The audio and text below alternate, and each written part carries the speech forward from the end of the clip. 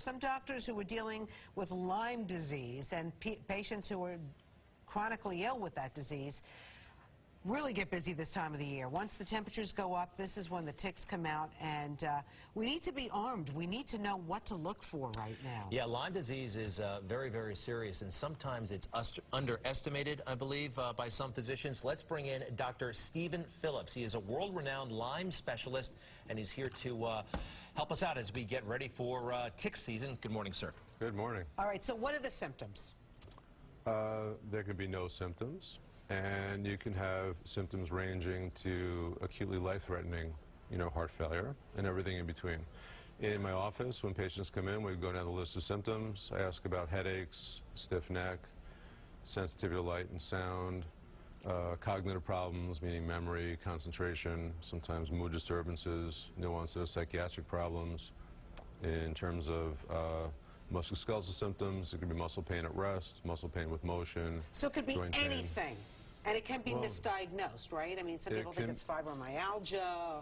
One of the nicknames for Lyme is the next great imitator, because it can imitate so many other illnesses. Wow. So it can affect any part of the body. There's not a cell in the body that Lyme can't infect.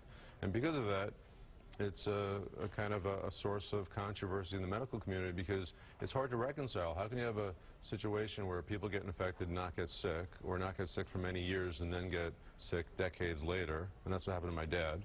So he had what they thought was a viral meningitis, and then kind of minor heart palpitations, which progressed over literally a couple of decades until the point where he almost needed a heart transplant. Wow. And he didn't have typical Lyme disease. And it just takes one tick bite. Going out into the woods, one tick can do this. So ticks are cesspools, and what we think of as Lyme disease is not just one infection. So technically, Lyme disease is caused by Borrelia burgdorferi, which is one type of bacteria. But they carry so many different microbes. There's other strains of Borrelia. There's about 300 different strains of the bacteria that cause Lyme, and they vary tremendously on how they cause disease. And then there are cousins to Lyme disease that aren't really Lyme, but are very close cousins. And they'll never test positive for Lyme, but they essentially do the same thing. By the way, I mean, you don't necessarily have to see a bullseye to have Lyme disease, right? Because these ticks kind of hide in private spots in your body? So the ticks are very tiny. The nymphal tick for Lyme is about the size of a poppy seed, and they crawl up in your nooks and crannies. And in your body? Yeah.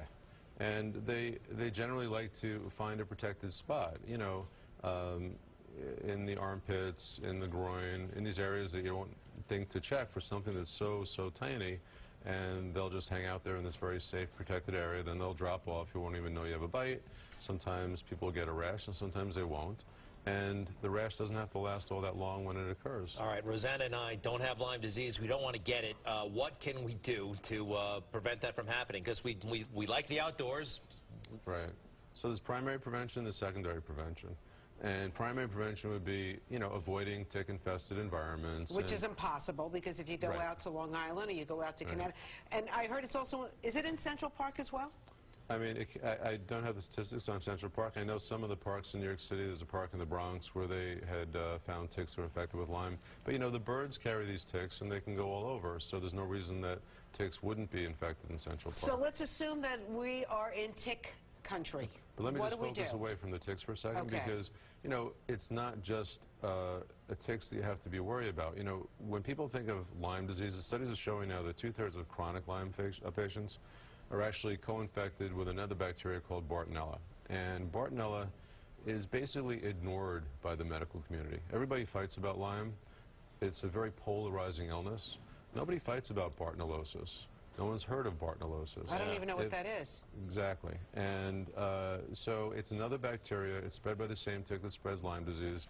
It's also spread by bugs that are typically thought to spread Lyme disease, like fleas and lice, and even there's case reports of spiders and ants spreading Bartonella. All right, Doc, I'm officially on high alert here. What do we need to do when we go outside? I would say that you have to be your own best health advocate. Obviously, the primary prevention stuff people talk about all the time. It's all of the news about tick checks, which is important, and using permethrin, which is an insecticide that you can spray in your clothing, but you can't spray in your skin. I went over that last time I was here.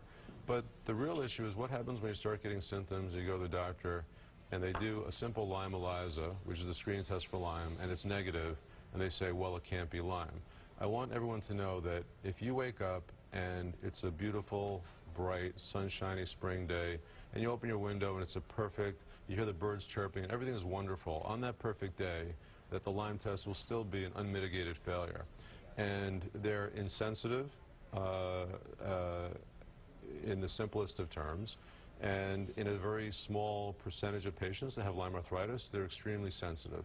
So, you know, they're defining sensitivity of these tests based on a stereotype, and unfortunately, they're stereotyping a very broad array of illness from a very small stereotype of the population.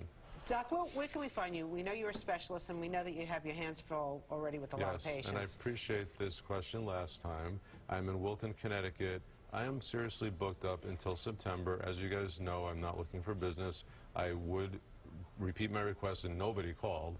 I need another doctor to come help me, and I would like a young, energetic, smart, nice physician to come in who has an interest in trying to help people in a very real way. All right, have you tried LinkedIn? I hear that works. Do doctors use LinkedIn? I don't know. Okay, doctor, great to see you.